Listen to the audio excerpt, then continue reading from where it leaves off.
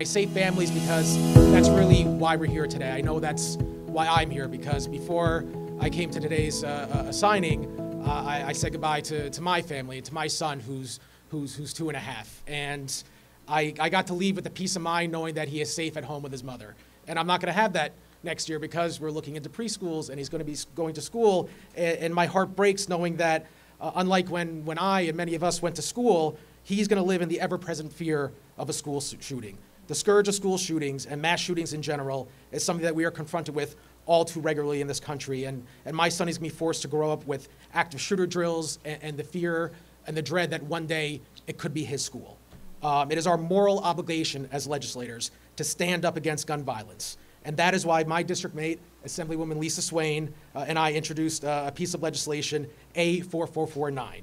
On average, we all know 100 Americans are killed with guns and hundreds more are injured every day, and we all live in fear of that next shooting.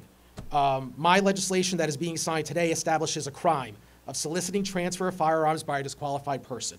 This bill prohibits a person who is disqualified from possessing a firearm from knowingly soliciting, persuading, encouraging, or enticing a licensed gun dealer or other person to sell, give, transfer, or assign a firearm to a disqualified person.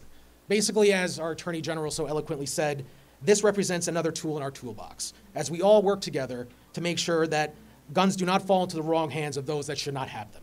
We must all stand strong for gun legislation and gun control regulations, because laws like this will save lives.